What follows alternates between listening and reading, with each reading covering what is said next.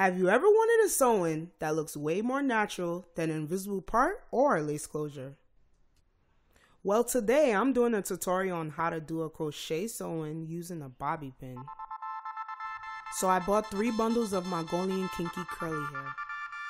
I got 26, 28, and 30 inches. I bought the hair from a vendor on AliExpress.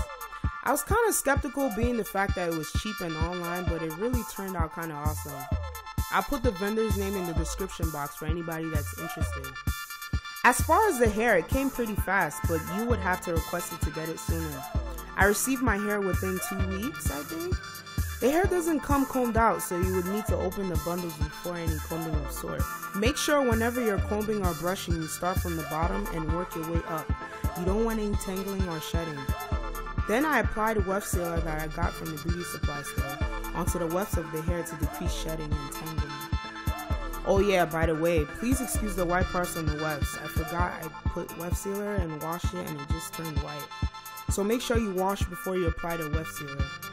I co-washed the hair 2 days in advance before my install and I let it air dry. Please no heat. First you're going to braid your hair back into cornrows. Your braid pattern is very important, so please keep in mind don't braid too tight so your bobby pin can fit under the braids. Sew the back part up and start your sewing. Then you start to sew the Mongolian kinky curly hair to your braids.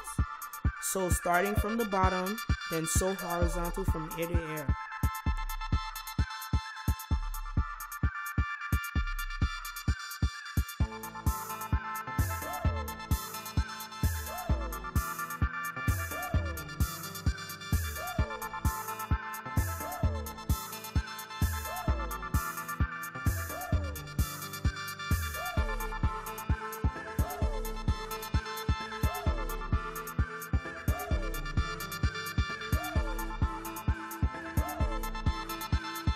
Once you have made your way halfway, crochet the corners of your braids for a more natural look.